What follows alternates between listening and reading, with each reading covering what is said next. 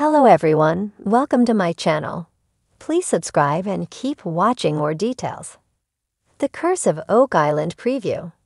A new theory hits the island as the team prepares for a huge dig.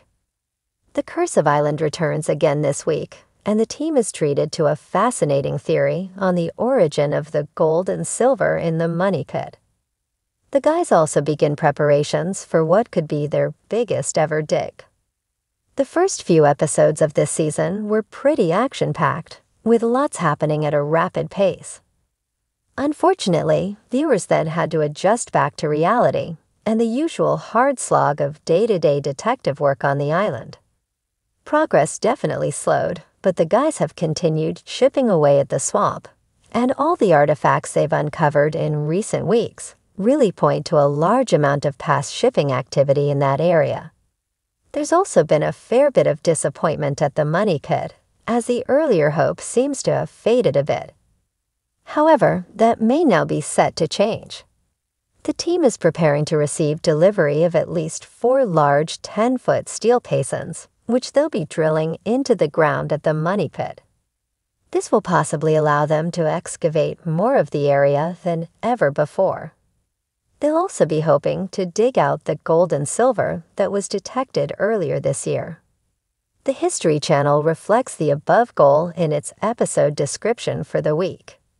The team investigates an incredible theory that could explain the silver and gold detected earlier this year in the Money Pit, while setting the stage for the biggest dig they've ever attempted in order to solve the Oak Island mystery.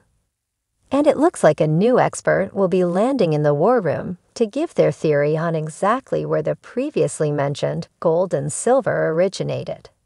The expert speaks of an old ship called the Conception and of a lost treasure, which he claims was secreted away to Oak Island.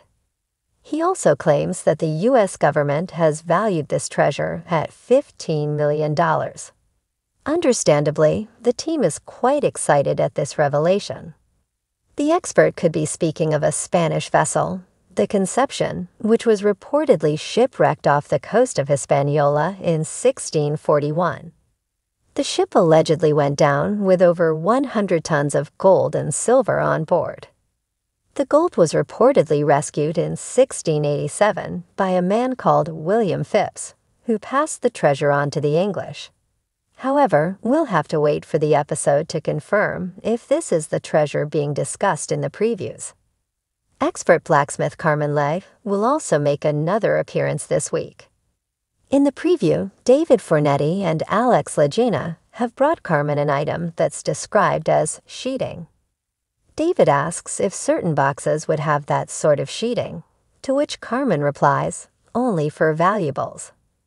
In another preview, Carmen can also be heard stating that an artifact could go all the way back to the 1100s. This will undoubtedly get the guys, especially Gary Drayton, excited, as the 1100s is the time when the Templar Knights were most active.